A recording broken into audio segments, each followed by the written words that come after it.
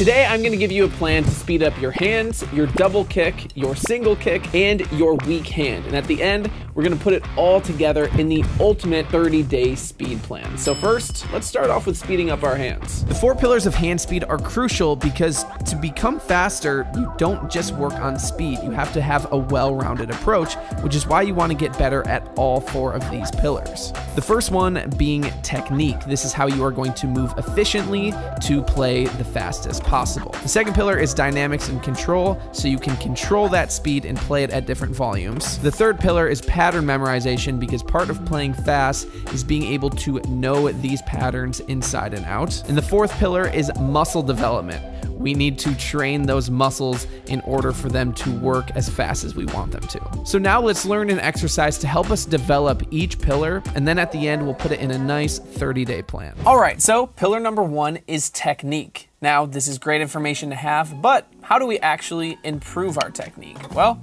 I'm about to tell you. One of the biggest problems that drummers have within their technique is their inability to utilize their fingers, and these are so important to get those micro movements in your stick for speed. This is all coming from your fingers. So what I like to use is something called the push-pull technique. This helps me work on my finger strength within my playing as a whole. So if we're to put this in exercise format, I like to use something called the push-pull pyramid, where we work on our push-pull by starting off with 2 on each hand, then we do 4 on each hand, and then we finally do 8 on each hand.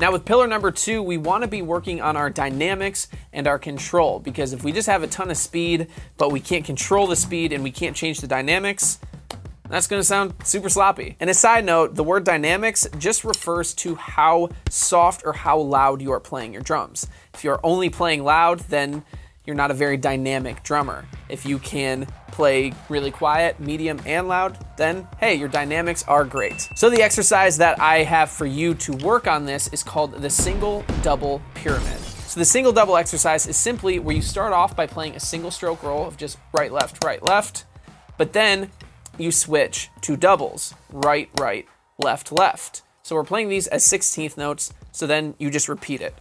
Right, left, right, left, left. Now, if you're a little bit more advanced, you could play the doubles as 30-second notes. Right, that works. But the real work comes in with the dynamics, and this is where we bring in the pyramid. So for the first measure of this, I want you to play this at a very, very quiet dynamic or volume. And what I want you to shoot for is just having the tip of your stick come off of the drum or the pad just 3 inches, so it's nice and quiet. Then for measure number 2, we are doing more of a medium dynamic. So now you're playing a little bit louder. Your sticks are maybe coming up between 6 to 9 inches off of the pad. So you're a little bit louder, but you're not hitting it really hard. But then in measure 3, you are. Your stick is gonna be coming up about 12 inches off the pad, and you are gonna be playing really loud. So when we put all of that together, it sounds like this.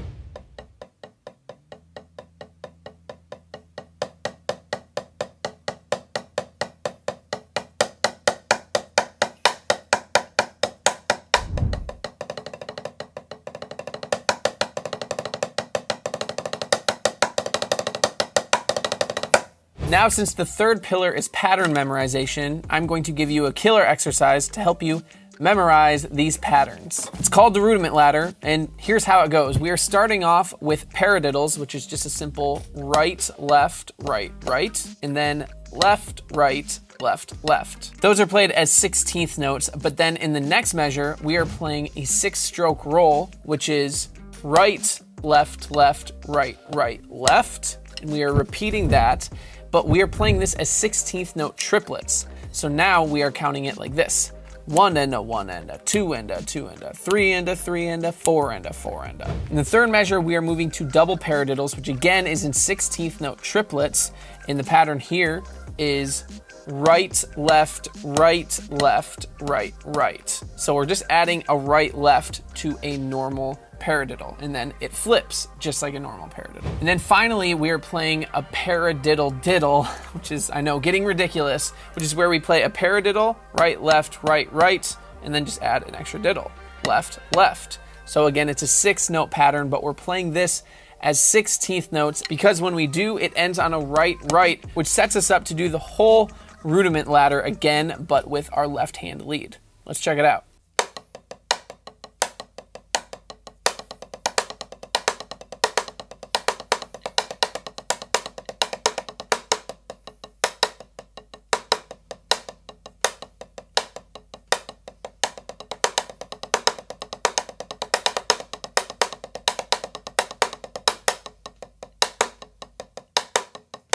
All right, so as we know, the fourth pillar is muscle development. So the exercise that I have for us here is called Tabata. Now Tabata is, I dropped my stick. Tabata is an exercise concept where you do something as fast as you possibly can for 20 seconds, and then you take a 10-second rest. Now you repeat this 8 times for a total of 4 minutes. Trust me, this is gonna get your muscles burning. So for this exercise, I simply want you to play paradiddles in Tabata form. So what you're going to be doing is playing paradiddles as fast as you can for 20 seconds and then a 10-second rest, and then you will keep repeating that for 4 minutes. Now remember, even though we're going as fast as we can, I still want you to have good technique and good form to the best of your ability. So now let's hear a quick example of a paradiddle Tabata.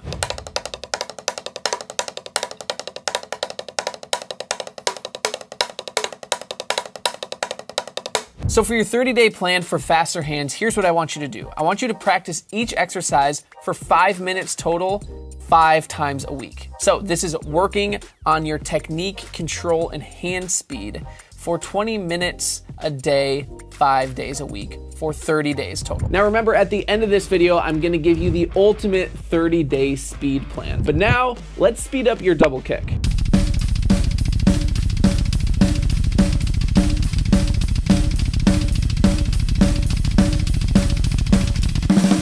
Now, the ancient drummers discovered that there are 4 pillars of foot speed, and to make sure that no one ever forgot what they were, they built speed hinge. So I'm gonna reveal what these 4 pillars of foot speed are and give you a 30-day plan so you can take your double kick speed to the next level. The first pillar is the most important one of all, and if you don't develop this, you will not have a solid foundation to build off of. So the first pillar is technique. Having good technique with both feet is gonna make all your movements much more efficient and much more easy to execute. With ankle technique, you are essentially keeping your leg stable and only moving your foot hinging on your ankle. This is generally used for faster speeds with your double kick. You stop moving your whole legs up and down as much, and you use more of those micro muscles. The incredibly simple exercise that I use to work on my ankle technique is a 2-measure exercise where I play 8th notes with my right foot, and the second measure, I simply play 8th notes with my left foot, utilizing ankle technique. Let me show you what it looks like.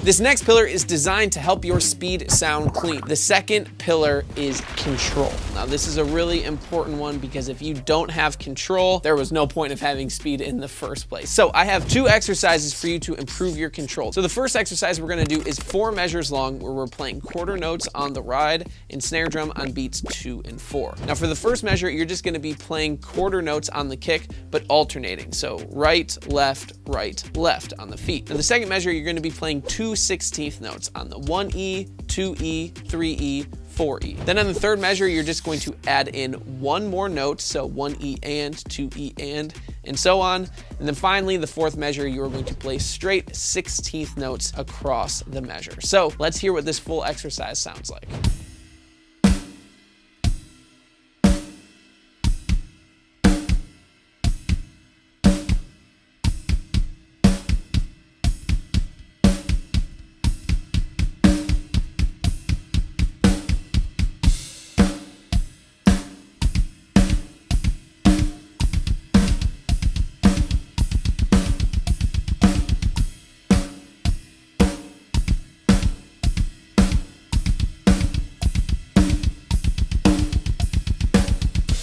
Now that is a great exercise, but if you're feeling a little bit more advanced, what I would teach you to work on your control is to do the same thing on the ride and snare. But on the kick drum, we're going to be playing 3/16 notes, so on the 1E and, just like we were doing before, but we are going to alternate which leg is leading. So it's gonna be right, left, right, then we flip it to left, right, left. Now let's hear what that sounds like.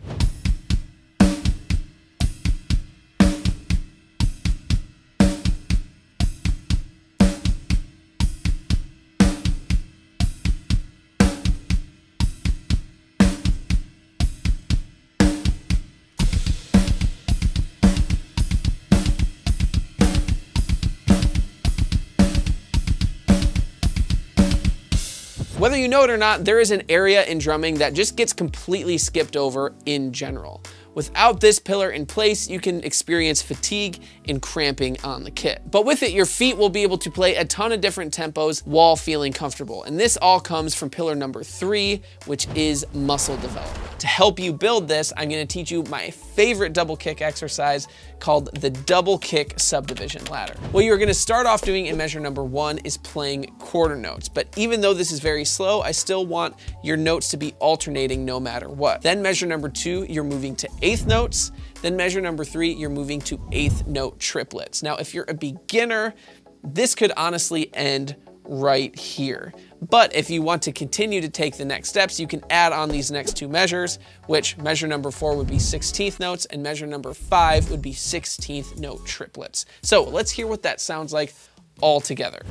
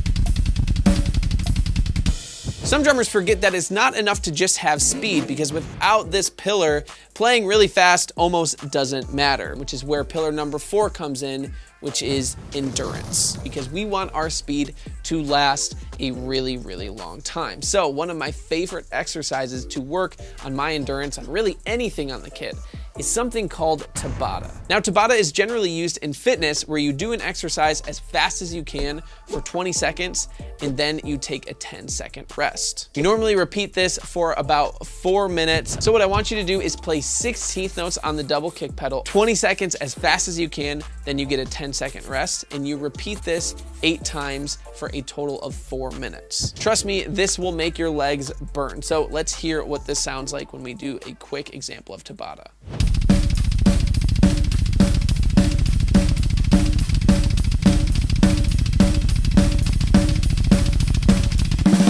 A little pro tip here is, if things are starting to sound a little sloppy when you're trying to play as fast as you can, maybe lower the speed by 10% so that you're still practicing while sounding clean, as opposed to practicing bad habits. If you practice these 4 pillars consistently, and especially if you have a nice 30-day plan, your double kick speed will improve dramatically. But before I give you that plan, let me show you what this actually looks like in context, utilizing some of these techniques and exercises with music. Check it out.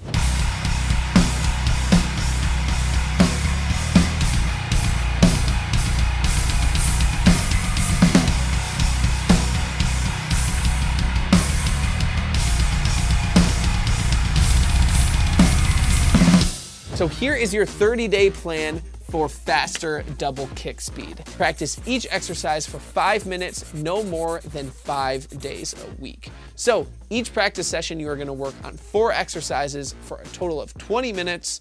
5 days a week. If you do this for 4 weeks straight, I promise you, your double kick speed will explode. But now, let's speed up that single kick before getting to the ultimate 30-day speed plan. So what a lot of drummers actually don't know is that there are a lot of components to your foot speed. It's not all about just how fast you can move your foot. There are actually 4 pillars of foot speed that we're gonna go over. Pillar number 1 is technique.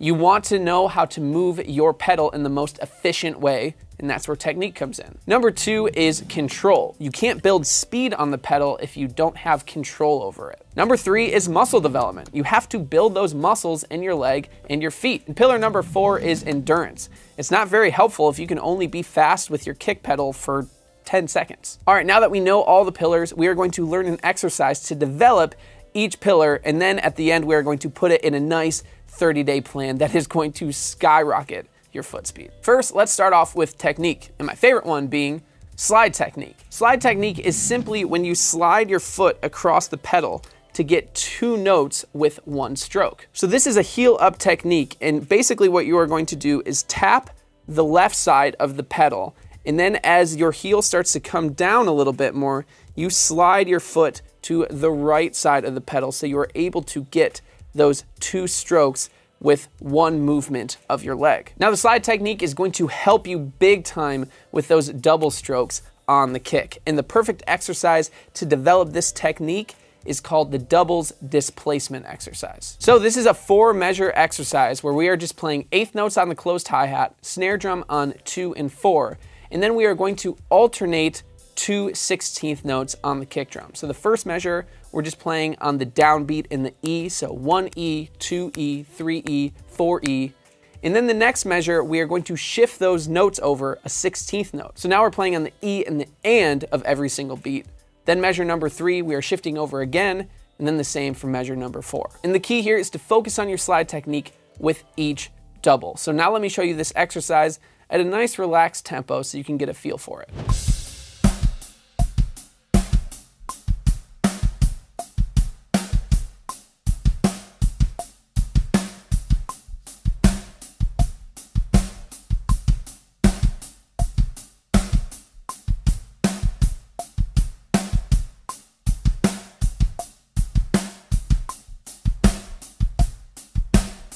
Pillar number 2 is control, and a great way to build control, especially in your hand and foot relationship, is by doing split exercises. Split exercises are simply when you split a pattern between your hands and your feet. So in this case, we are going to do double splits. So we are just going to hit 2 16th notes with your dominant hand and then 2 16th notes with your foot. So 1 E on the hand and on the kick, 2 E on the hand and on the kick, and you keep repeating that over and over. A nice little bonus is every measure you could switch which hand you're using. You could even alternate to just up the challenge level a little bit. So again, let's check this exercise out just at a nice controlled tempo.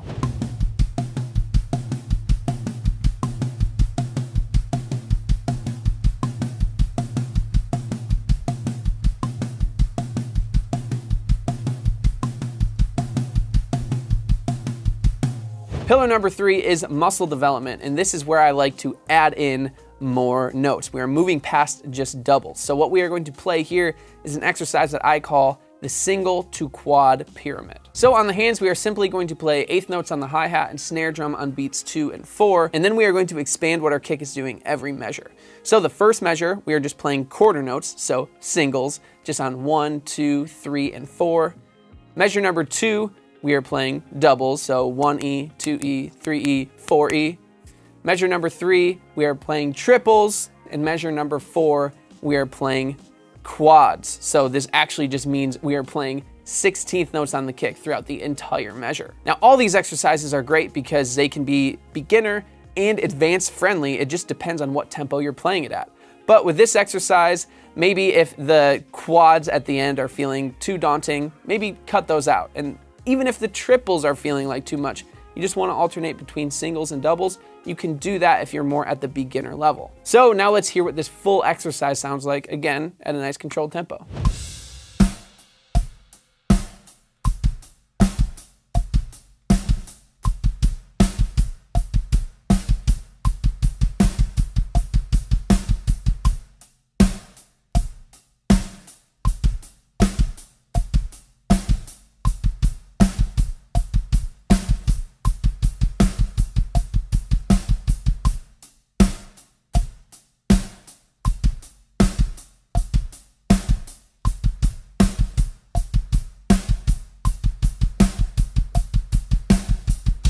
And now we are talking about endurance, and this is where your legs are going to start to burn like crazy. And that is because to work our endurance, we are using an exercise technique called Tabata. Tabata is where you do something as fast as you possibly can for 20 seconds straight.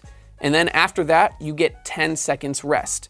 So you repeat this process 8 times. So for a total of 4 minutes. So now we are going to translate this to your kick drum. What you are going to do is play straight 16th notes on the kick drum and just the kick drum for 20 seconds as fast as you possibly can. And then you get 10 seconds of rest and you repeat this for 4 minutes total. And trust me, your legs will burn a lot.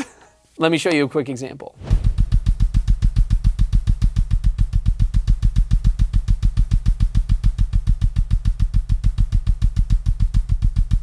All right, so now that you know the exercises and you know the pillars, let's put it into a nice 30-day plan so that you can make serious progress and increase your foot speed. So what I want you to do is take each exercise and practice it for 5 minutes, 5 days a week for 30 days. So that means you are practicing a total of 20 minutes a day for 5 days a week. Now, practicing each one of these pillars every single day is going to make sure that your foot is nice and well-rounded and that you have all the pillars working together to seriously up-level your speed. Now, something that often gets overlooked is how important it is to strengthen your weak hand if you are looking for ultimate hand speed. So let me show you how to do this, and then I will give you the ultimate 30-day speed plan. Today, I am going to give you a 30-day plan that will take your weak hand from this to this. And by this, I mean adding on 30 BPM onto your weak hand. So let's jump into it. So to properly improve your weak hand, we need to take a look at the 4 pillars of hand speed.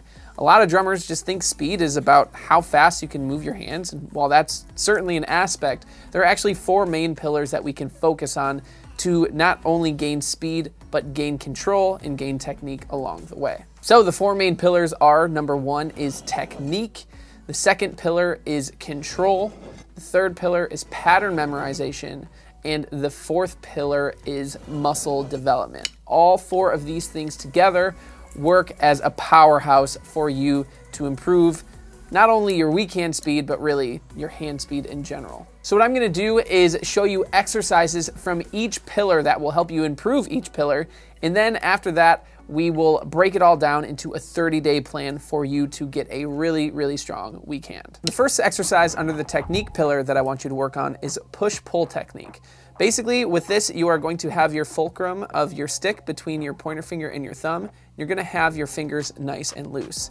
Then essentially, you are going to push the stick down into the head, which will rebound the stick up, and then you pull the stick back down with your fingers, which then brings your arm back up, and you keep repeating that process. It's kind of like dribbling a basketball. This is gonna help your fingers get more involved and help you control rebound from your sticks so that this can overall improve your speed. Another great exercise for this is finger dribbling, where you do the same exact thing, but you are keeping your arm stationary and you are just dribbling the sticks with your fingers. The next one I want you to focus on is the push-pull pyramid. Again, this is all with your weak hand. So you start off doing the push-pull technique with quarter notes, then the next measure you move up to 8th notes, then the next measure you move up to 8th note triplets, then 16th notes, and if you can, 16th note triplets, and you keep repeating that process. This not only helps your push-pull technique with your weak hand, but you are also getting used to more subdivisions with your weak hand and powering through them with this technique.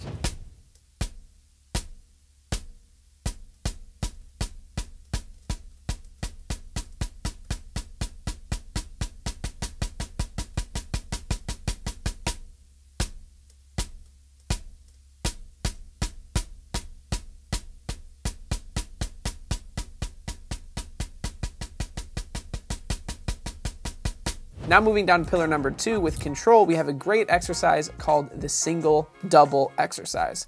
What you are going to do here is switch between a single stroke and a double stroke roll every quarter note, and this is going to be your weak hand lead again. So for me, the sticking pattern would be left, right, left, right, left, left, right, right, and then I would simply repeat that. One added layer here is you can change the dynamics every single measure. So you can play at a quiet dynamic in the first measure, a medium dynamic in the second measure, and the third measure you are playing a loud dynamic.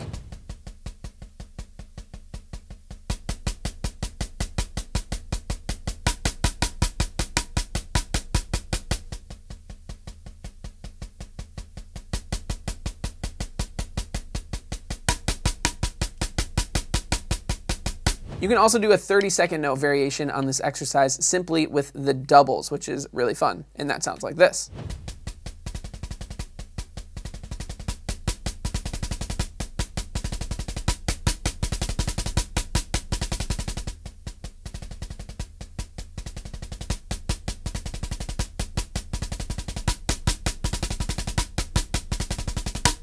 Another great exercise for the control pillar is what I call the subdivision challenge. This is when we can take 6-note rudiments like the 6-stroke roll or paradiddle diddles, and for one measure we play them as 16th note triplets, and then the next measure we play them as 16th notes. If we were to do that with the 6-stroke roll, it would sound like this.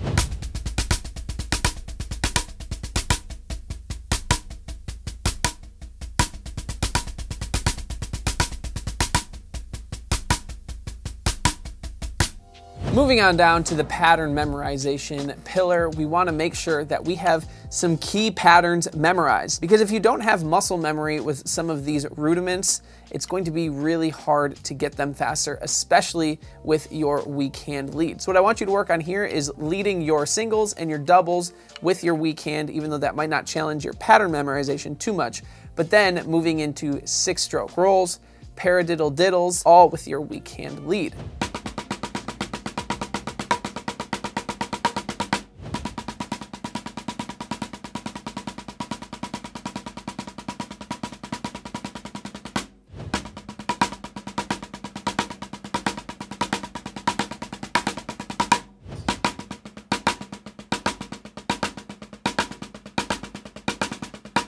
Now let's move down to the fourth pillar, which is muscle development. You want to make sure that all your muscles are developed in your arms for you to have optimal speed on the kit, especially with your weak hand. So what I do behind the kit is something called Tabata. Tabata is where you do something for 20 seconds as fast as you possibly can, and then you take 10 seconds rest. And you repeat this process for 4 minutes straight. That would be 1 round of Tabata. So trust me, once you do a round of Tabata with singles, doubles, or different rudiments, your arms are going to be burning, especially your weak hand, because you will want to lead with your weak hand. And I'll show you some different Tabata exercises as we get into the schedule of what you're doing for the next 30 days. Now, another exercise for muscle development, which is gonna make me look completely ridiculous, but this is from Jojo Mayer, who is an incredible drummer, so I trust him and it's worked for me, is where you simply put your forearms together like this and your wrists together, and you do clapping, just like this. It is ridiculous, I know, but if you set a timer for 1 minute, 2 minutes, even in between Tabatas, your forearms are going to be absolutely burning because it is isolating those muscles. Now let me show you the whole plan that I made for you for the next 30 days to drastically improve the speed and development in your weak hand. Let's get into it. Okay, starting off with the pillar of technique. For week 1, day 1, you are gonna be working on just your weak hand doing the push-pull technique for 10 minutes straight. For technique day in week 2, you are gonna be doing the same exercise, but just for 5 minutes, because the other 5 minutes you are going to be doing finger dribbling with your weak hand. In week 3, you are going to be doing a push-pull subdivision pyramid. So this means you're going to be doing the push-pull technique, but changing the subdivision each measure, starting off with quarter notes, then 1/8 notes, then 1/8 note triplets, then 16th notes, and if you can, 16th note triplets, and then you just start back over from the beginning for 10 minutes straight. Then for week 4 on technique day, we are combining all of these together and working on them for 5 minutes each. Then moving to the control pillar, on week 1, we are starting off with the single double exercise for just 10 minutes straight. In week 2 under control, we are doing the same thing, but with a 30-second note variation when those double stroke rolls come in. This will help you work on speed and changing subdivisions a little bit better. Week 3, we are doing something brand new called the subdivision challenge, where you are starting off with 6-stroke rolls with your weak hand lead, played as 16th note triplets for 1 measure. Then the next measure, you are doing Again, a 6-stroke roll, but played as 16th notes with your weak hand lead. And you are going to switch every measure for 10 minutes. And then for week 4, you're going to be doing the single double with 32nd note variation for 7.5 minutes, and then the subdivision challenge for another 7.5 minutes. Then going to the pattern memorization pillar, we are going to start off with single strokes for 5 minutes, weak hand leading,